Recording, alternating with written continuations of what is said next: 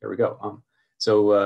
An overview of function factories. So we're going to talk about what a function factory is, how you use a function to make more functions, how that works with environments and why it's a little bit different from a normally written function, how that interacts with lazy evaluation in R, and how to make it interact politely with lazy evaluation in R.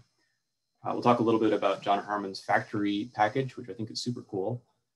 Then we'll go on to some practical applications of function factories. So how to use it to write a tool that remembers state, how ggplot uses these, and how a couple of other applications of them. And then finally, we'll wrap up with tying function factories together with what we learned last time about functionals. So I'll be using these packages. I think John's package is on CRAN now. I'm not sure, but you can install it from GitHub too. Okay, and I promised some memes, so we have some memes. So I like the kind of inceptionist nature of function factories and functional programming. So we're going to take some functions, and we know you like functions, so we're going to take some functions, put them in functions so that we make functions with our functions. And that'll make complete sense by the end of this, if it doesn't already. So, okay, so function factories. So this takes advantage of the fact that functions are first-class objects in R, and that a function will return whatever objects it's producing, or whatever the last object it produces, even if it's a function. So we can see here we have a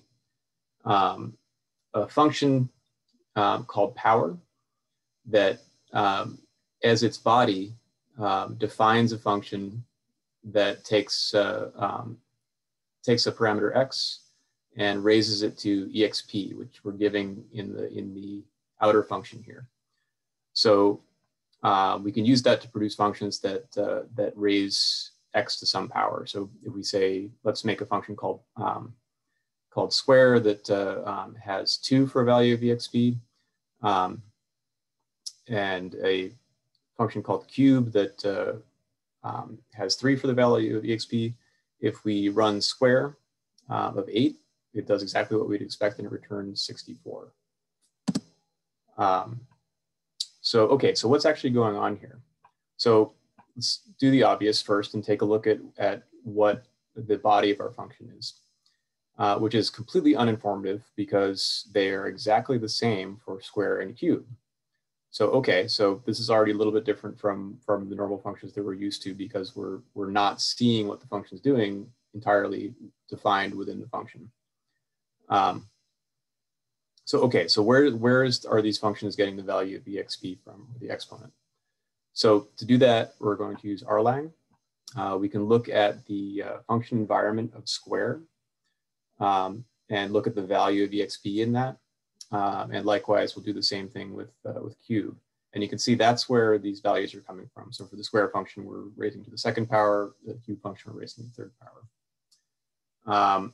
So I think before I started, we were talking about how function factories are kind of, the basic concept of using functions to generate other functions is pretty straightforward, but there's a lot of little details that are confusing. And please stop me at any point if I get any of this wrong. Okay, so where are we getting exp from? What's actually happening? Yeah, yes, but I have a question, please. Sure. The previous slide. Oh.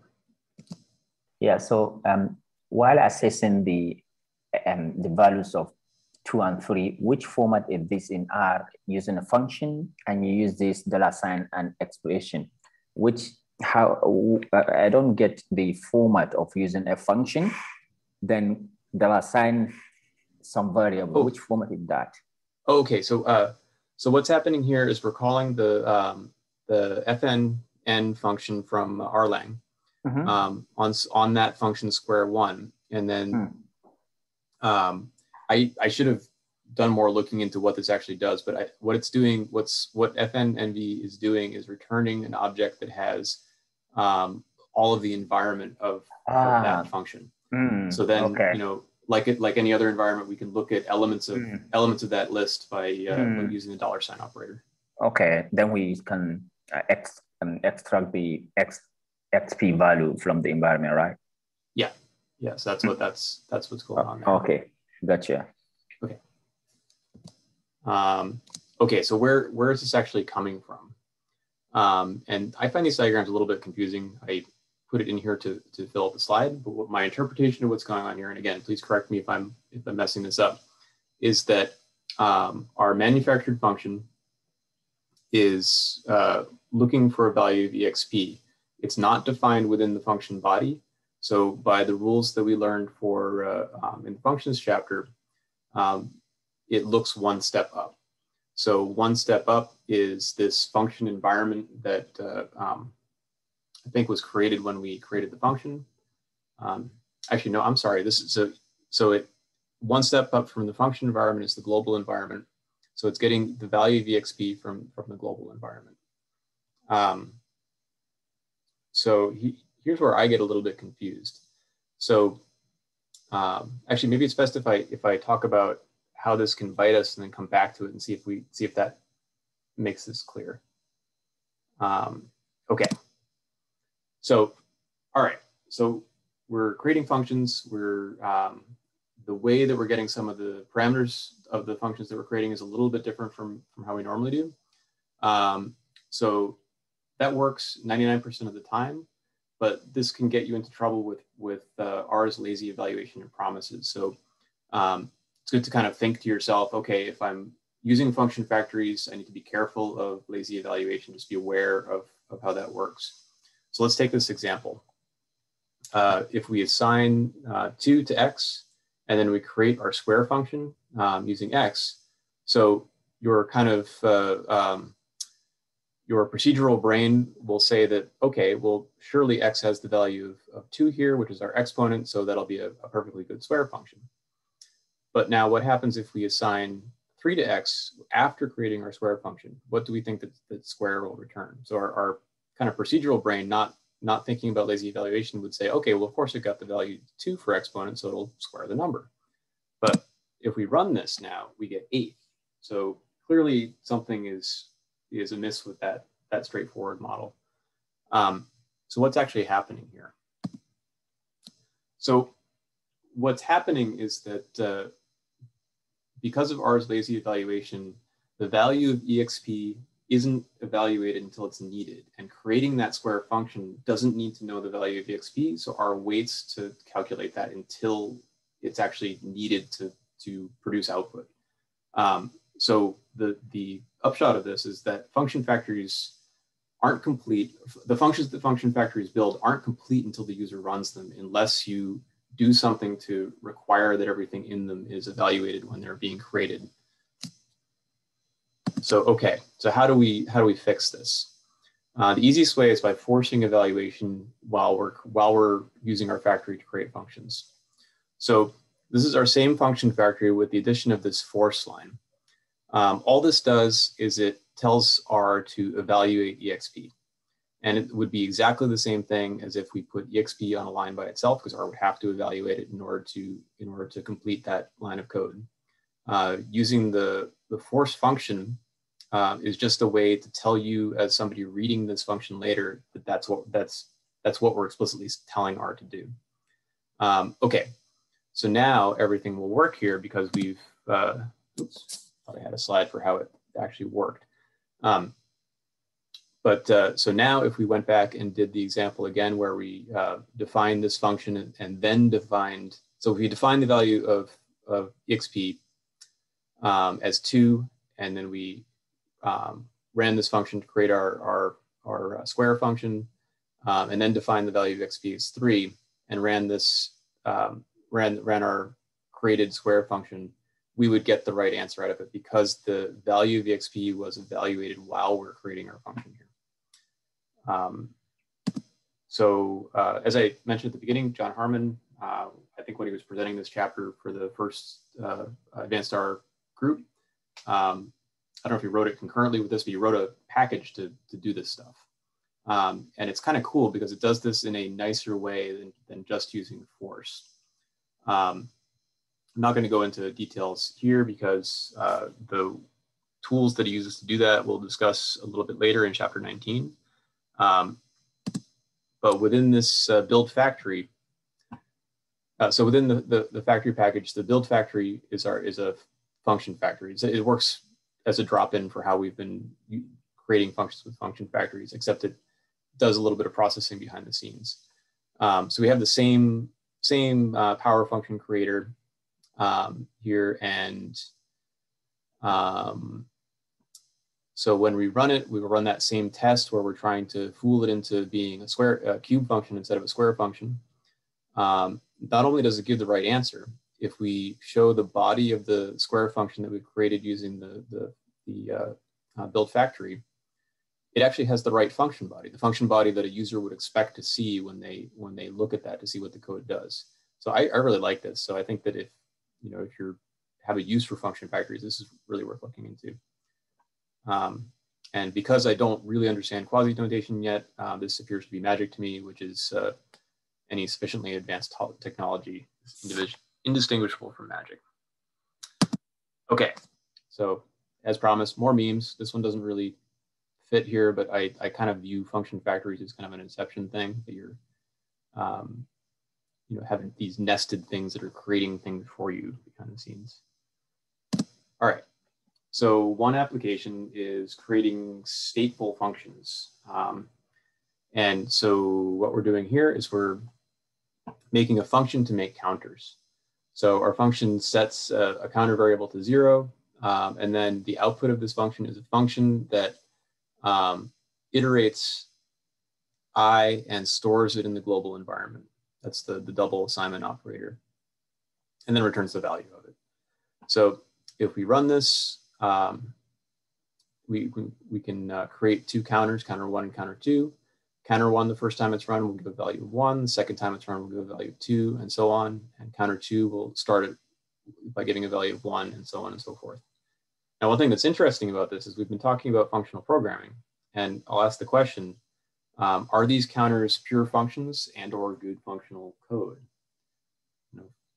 Anybody wants to chime in? I have what I think is the answer to this, but okay, I would say they're definitely not. Oh, sorry, go ahead. Oh yeah, like I don't think so. Like I mean, you would think it is because it returns something, but if it messes with the environment, I don't think so. Yeah. So that's one reason right there, is that it has a side effect that it changes the global environment.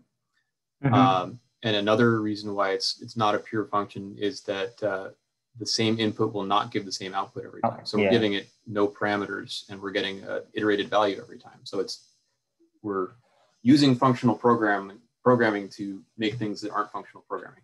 I thought that was just kind of interesting. Yeah, but why is it also called stateful functions? Oh, it's called stateful because it's a way to maintain state within a function. So, and this is like, because I'm almost entirely, because I'm almost all the programming I do is data science, where you're not really thinking about states, so you're not really writing state machines and things like that. I'm not as familiar with this, but I would call it stateful because the function. Well, that's actually interesting. The function doesn't know the state of I, but because it's storing it in the global environment, it can use that. And then actually, here's another good question about this that just occurs to me that I don't understand. Since the double assignment is storing in the global environment, doesn't the value of I get overwritten by counter 1 versus counter 2? And I think the answer to that is that double assignment is not assigning to the global environment, it's assigning to one environment up. But maybe somebody can correct me on that. No, exactly. It's like it searches the tree and it starts with the best next one. Okay. Yeah, so sorry about that misinterpretation initially. And it's stateful because it remembers something. So you're saving something in the function. Okay. Yeah, so typically in a typically because of the fresh start, we wouldn't be storing anything in a function's environment because it's created new every time. And also for pure functions, we don't want to store anything in the function's environment because we want that function environment to be clean and be the same every time when we run the function. Okay, that aside done, we'll move on to some applications of function generators within commonly used R packages. So ggplot has a lot of functions that accept functions as arguments. So if we look at geom histogram, we'll see that the bin width can be the width of the bins. It can be specified as a numeric or as a function that calculates the width from the value of x. So we can use that to our advantage. So let's say in the example in the book that we have three data sets with very different standard deviations. If we plot those with a free, if we plot those as facets with the x-axis free to be what it wants to be, we'll get these wildly different plots because the deviation is much wider as we go to the right. So let's say we want to have these be all with the same number of bins, even though they have a very different distribution. So if we want to do that, we can use a function factory to make our bin widths. So this function, bin width bins, you can see the use of force here to make sure that we're not having any lazy evaluation issues. We're taking the maximum of the distribution minus the minimum of the distribution divided by the number of samples to normalize the bin widths. So when we run this again using this bin with bins, oh sorry, n is the number of bins. I'm sorry, not the number of samples. So if we run our histogram again, defining the bin width with our bin with bins function with 20 bins, this will neatly bin all of our data into 20 bins regardless of its distribution. So all these distributions look the same. They should look like a normal distribution just with different standard deviations. I would argue, since it's been drilled into me since college, that we don't use different axes for the same data, that this is a bad idea. But if you're trying to show that each of these have a normal distribution, that's a good way to do it without a lot of hacking around with bin widths individually for each plot. Okay. So the scales factory has a ton of function factories. This is an example of the number format function. You can see we're feeding in a bunch of parameters. We're forcing all the parameters so that we're not having any lazy evaluation issues. And then we're creating a function that takes a vector in, and it formats it using all using the number function with all the parameters that we fed in, and giving you a formatted vector out. So, okay. And now the final bit of this is combining this with functionals to use function factories to create a bunch of functions at once. So let's say we wanted to know the square, the cube, the square root, the cube root, and the reciprocal of a vector of numbers all at once. We can do this with our function factory by mapping. So by defining a list of exponents that we want to use, and then using map to map that list of exponents onto our function factory, giving us a list of functions essentially. So now we have this object that contains functions for square, cube root, and reciprocal. So if we can call these by using the dollar notation to get the list member that we want out of the list. So our funds object that we created, we can get the root function by $root, and then give it a number to take the root of, and you can see it works. If we look at that function, you can see it's just like those first batch of function factories, those factory created functions that we created, in that it doesn't really tell you what it's doing. So if we were to do this with the with John's package, we would see that each of these had a different function body. So this raises the question how to avoid $itis, which most of us are probably familiar with already. I think the safest way is with. So it's very short-lived. It only de-dollarizes us for the duration of the call to with. So anything within that call, you don't need to use dollars with, but as long as once that call is done, it's not in the global environment. So if we want to take, if we want to just use the root function, we can say, okay, with object functions, grab the root member of that list and run it with to get the square root of 100, and we get 10. A more permanent way to do this is if people have been programming in R for a while, they may remember the attach days. I used to be an attach fanatic, and I was cured of this at some point, thankfully. If you're unfamiliar with it, attach takes an object and attaches it to the global environment. It's the same way that with works, except it's permanent until you detach that function. So back in the good old days, it was used for attaching data tables or data frames. So typically you'd attach your data frame and then you could work with the columns without using dollar notation. Tidyverse has made that completely unnecessary.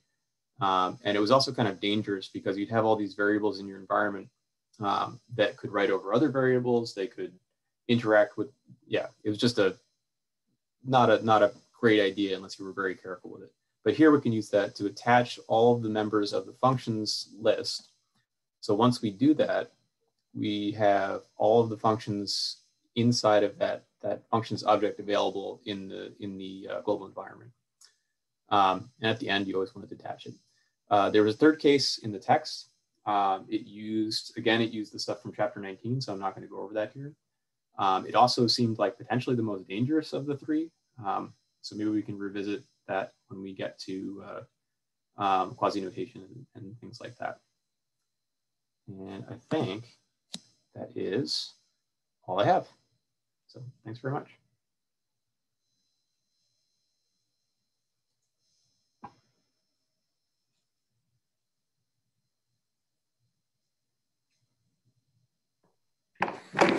Right. That's quick chapter. Yeah, so we could spend some time looking at exercises. I'm happy to attempt to answer questions. That means you didn't do it. I did the exercises, most of them. Not all the ones with in the end of the chapter. But. I just want to say the scales thing was a mind blower for me. I've been using that function for a really long time, right? Like scale x continuous labels equals number format. Like I've been using that for a very long time. Didn't know it was a function factory. Yeah, I think they kind of pop up in places that you kind of just think of something as working, and I think that's one nice thing about the advanced R in general is you kind of like now seeing how all these things actually work makes them more clear to, at least to me. Mm-hmm. Yeah. But also Hadley said like they are not terribly useful, the function factories. They are not used many as other functions. I don't know. Yeah. I think the stateful thing and everything, there are classes just so much better if you use a class and not a function. So yeah. Okay. I think in the exercises we're also talking about, they were talking about making that counterexample and making it as not as a function factory. So just yeah, just making them one-off, and it seemed to perform the same way. But that was kind of interesting. You know, and also like thinking about the stateful thing, like how you handle that in a functional programming paradigm. I mean, the object-oriented thing is the way to do that, because the whole point of an instance of an object is that you can store state in it. You can store how what the parameters of that object are.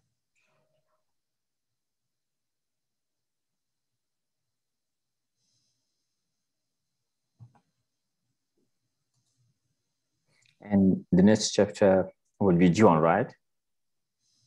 Yep, that's me. Yeah. Okay.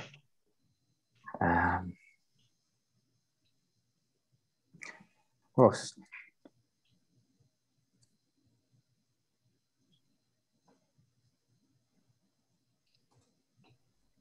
I think.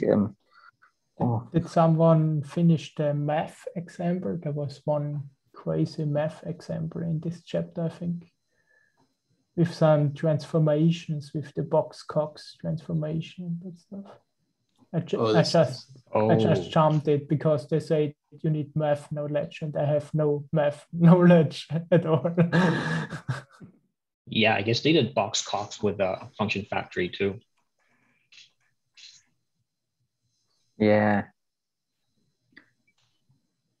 Hadley was even saying that one can skip this section if you are not familiar with the stats. But John is familiar with the stats. Oh, I'm not. You are, because you're in that. I like that. I like the method that they use there, though. It's not super common, but in the stuff I do, it's I'll tend to have things where I want to look at how a parameter affects a curve. And in the past, I've just done that, iteratively by saying, okay, well, I'm gonna run my function once with this variable, once with this value, once with this value, and then once with this value. And I really like this functional approach to it because it's a lot nicer. So I can, that's like, I was trying to think of like, where would I use function vectors? And I think that's one place where I could go back and redo that. In this case, it's a exponential dilution model. So you're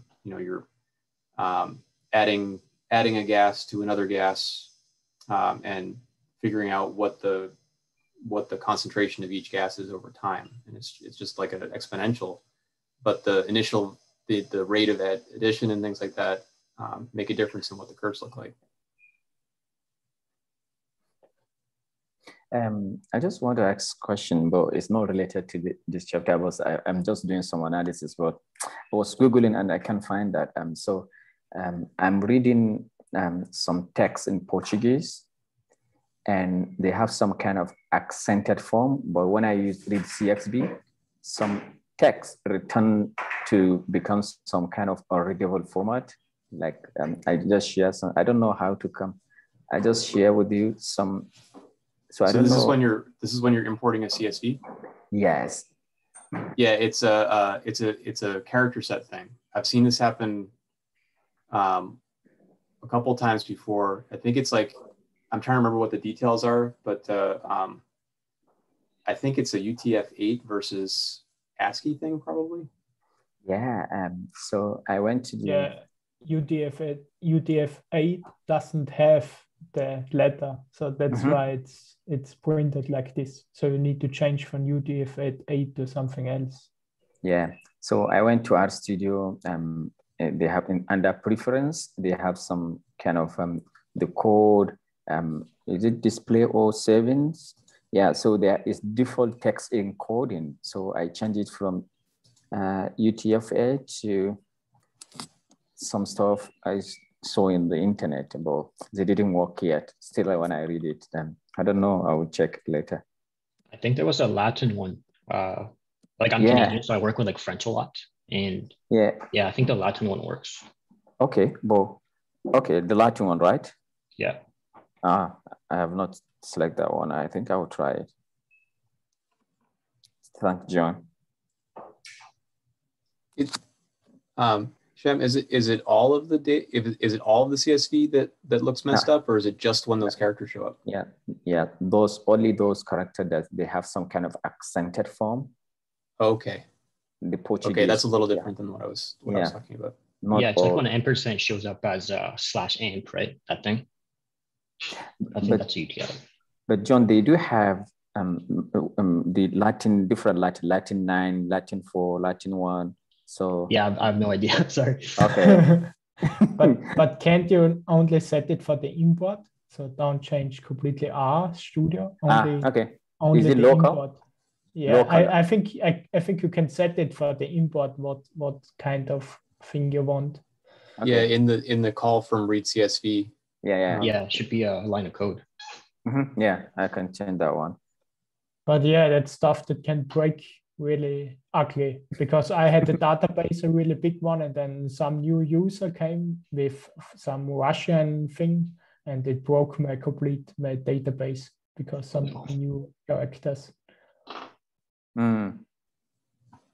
Okay. Yeah, I have done that before, but I'll go back and definitely change that one. All right.